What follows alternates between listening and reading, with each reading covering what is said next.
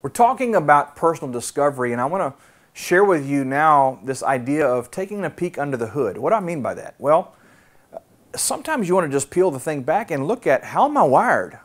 What components are a part of my matrix? How did God build me? Here's the thing, every one of us are unique in some way. Every one of us have certain things built in that are very unique to us and frankly give us an advantage over the rest of the market, so to speak. In other words, I can do things you can't do because of the way I'm wired. You can do things I can't do because of the way you're wired. And amazingly enough, God put all that together that way so we could benefit one another and we would have something to offer and contribute to mankind. So let's take a peek under the hood. What do I mean by that? Well, primarily in this session I want to talk about your personality style. And we'll also talk a little bit about values. There are certain things that I believe are hardwired in pre-birth. That's right. I reference a scripture on this quite often in Jeremiah chapter number 1. Before you were conceived, I knew you. I had already set in motion everything about your life. Before you were born, I had marked you and set you apart for a specific purpose. So here's the idea. Theologians talk about predestination. I'm just going to say to you this.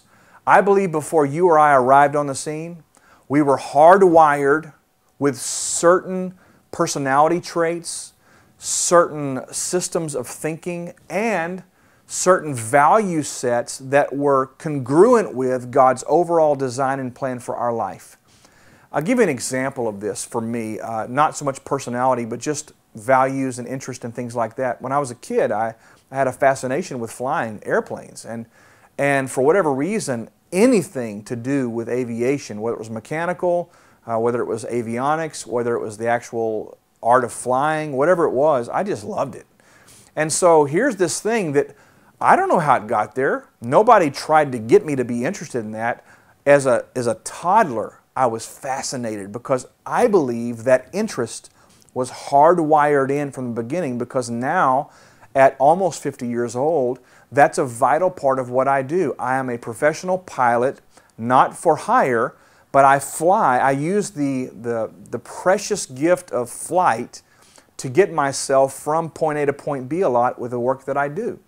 My point is that you're wired a certain way. Let's talk about personalities. Whether you're a DISC guy or a Briggs-Myers guy or whatever the case may be, there's all kinds of wonderful tools out there. You can look at this from their perspective, but here's the thing.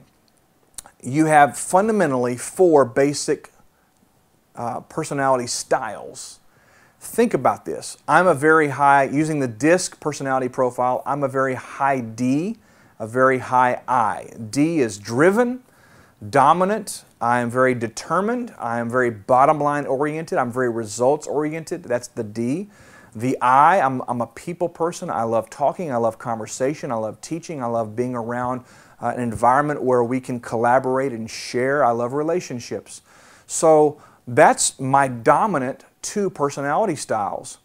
Well, here's the thing. If you put me in a cubicle at Corporation XYZ at Acme Brick somewhere downtown Dallas on the 50th floor, and all I see is a gray carpeted wall all day long, and I have no interaction with, and I've got a computer in front of me doing data entry and crunching numbers, my head's going to explode.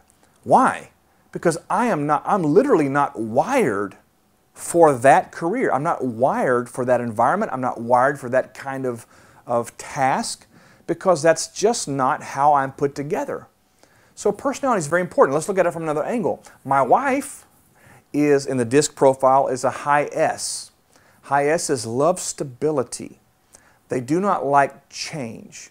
They want security. They just want everything to be hunky-dory and status quo, and I'm okay, you're okay, everybody's okay, let's don't mess with anything.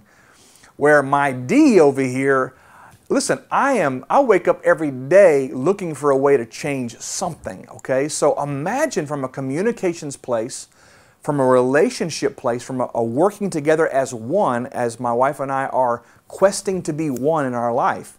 Imagine my personality style and her personality style and the potential clashes that are there, Okay?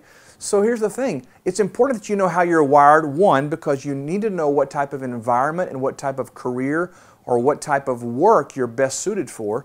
Number two, it's important you know what your personality style is because, think about this, you need to know how to relate to people who don't think like you. Because if I related to my wife purely on the basis of how I relate to other D's, we wouldn't have a marriage. We would have been divorced years ago. D would have stood for divorce, period, end of story. So I would encourage you to go online, just Google personality style profile, online personality style profile, and you're going to find a number of opportunities. Do some research, do the profile, take time to understand how you are wired internally to view career, life, environment, relationships, etc. It is vital. That's one of the key, if not one of the first parts of the discovery process. The second thing I want to mention to you very quickly here is values. I also believe that each person is internally wired with governing values.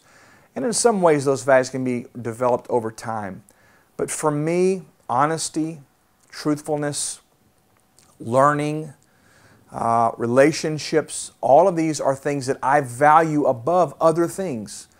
So I've taken the time and I've developed a process where I can help you, help others, actually determine very clearly what it is that you are valuing above other things. Here's the thing, you can't lie to yourself.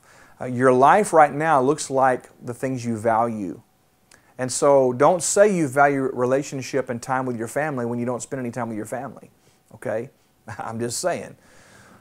Personality style and your values. These are two very important components in the personal discovery process. And I encourage you to go about taking the time, investing the energy of finding out what's under the hood.